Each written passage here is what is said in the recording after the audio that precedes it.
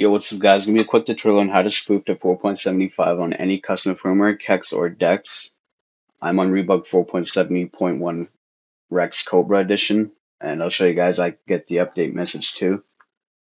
So I'm gonna show you guys how to spoof to 4.75 and sign in. So before we start, we need to make sure there's no spoofer already enabled. If you do, just disable it and delete the homebrew app.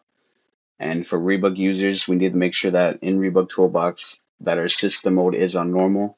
So if you're not on Rebug, don't worry about this. You don't need to do this. So for Rebug users, just open up Rebug Toolbox.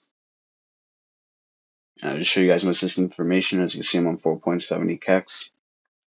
And just want to scroll over to selector, and under system mode, you got to make sure that's on normal. If it's on Rebug, just switch it to normal and restart your system. You'll be fine. So just quit.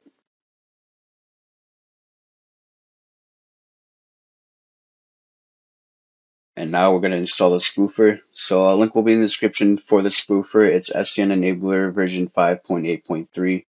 So once you download this, you'll get the PKG. Just put it on your USB, the root of your USB, and just drag it over to your PS3. And once it's on your PS3, make sure your USB is in the right USB port. If you have a fat PS3, furthest to the right USB port. So once you install that, and to install it, just go to Package Manager, install package files in standard, and it'll be right there. So once you got that installed, just run it.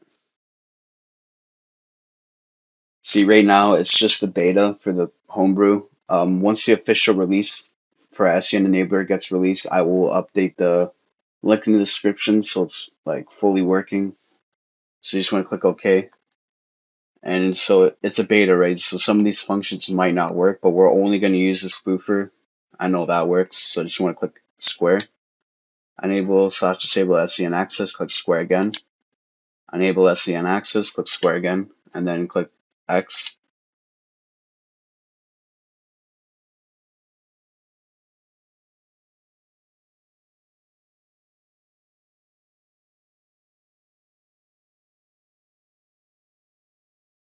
Alright, PSN/SEN access enabled successfully. Do you want to reboot? We're going to reboot because if you do not reboot, your PS3 system will be unstable. So you want to click X, and then I'll see you guys when it's restarted. Alright guys, so once your PS3 restarted, we're going to go check our system information. And as you can see, system software version 4.75. So let's try to sign in now.